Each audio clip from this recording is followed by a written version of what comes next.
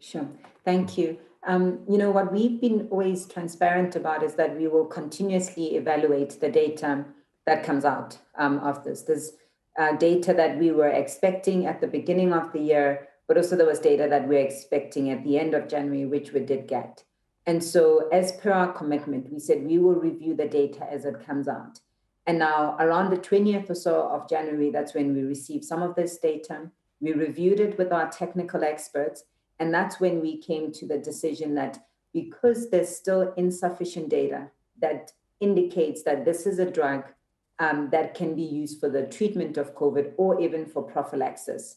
But also what we noted was that as we looked at these data, clinical trials, as much as they were not well designed, we also acknowledge that there isn't data that says it's effective, that shows the benefit, but also that shows the harm. So there is this, what clinicians call a clinical equipoise.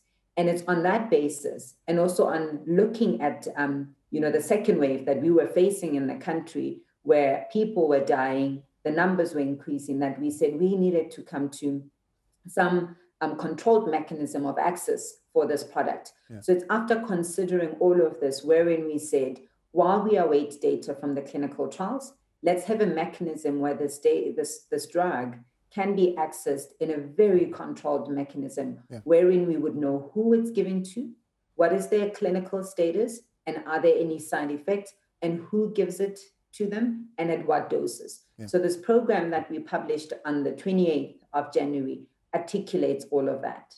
Now, some in the sector have said, well, is it not that the process that governs research and development for medicines in particular, for regulators, the global gold standard is controlled randomized trials, but at a scale that will certainly pass the threshold that is set by the regulator for them to be approved. And that so far has not been met.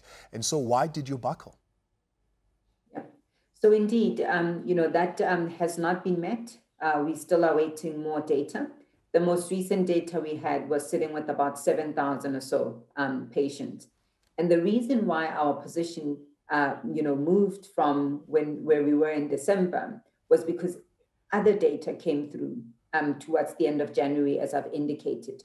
We've all looked at this, but also we had to consider the context that we operate in that there are limited options that are available. So from a scientific base, our position has not changed. We remain to say the data is insufficient for us to make a regulatory decision in terms of a wide access of this drug. And that's why we put in a very stringent access mechanism, tightly controlled, wherein we would know exactly who is utilizing it, so that we can also use that as a source of generating data. We've also engaged with the research community, and we're expecting about 3 clinical trial studies to be submitted to us. Now, there is a court order that you agreed to in agreement with SAHPRA. That essentially means now doctors don't even have to wait for the Section 21 process. Yes, they have to apply, give you the application, but after giving you the application, they can just go ahead and prescribe that medicine.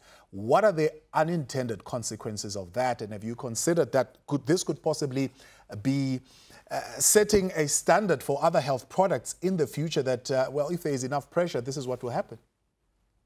Yeah, and I definitely need to correct this, because that's definitely not the case, right? So what we have done is we haven't succumbed to any legal challenge, because as a regulator, our decisions are science-based.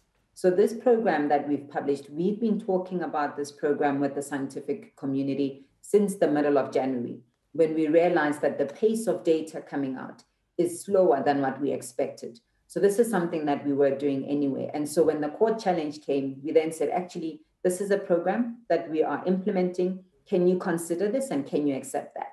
So we will not succumb to any legal challenges, definitely not. That's not how we work as a regulator. Our decisions are based on science. So what we're saying in this program is that there's 3 tiers of authorization. The first level is that a manufacturer that provides this drug will have to be licensed by SAHPRA. So every single one who will be bringing in this product, they have to be licensed. If they're not licensed, they are breaching the Medicines Act.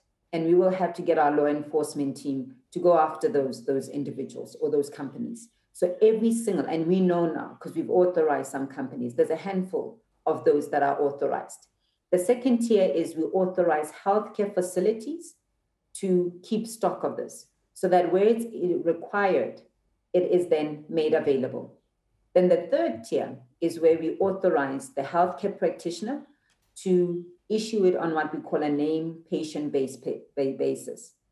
So in that case, and I mean, our turnaround time, we've said it's 24 hours. So we make a decision that quickly. So when you apply, we would be able to get back to you. If we need more information, we would reach out to you and try to get that information. But we make the decision quite quickly. So it's definitely not the way that it has been put out, I think, in the public, and we needed to correct that. All right, Dr. Semete, I appreciate your time. Thank you for joining us, the CEO of the South African Health Products Regulatory Authority there.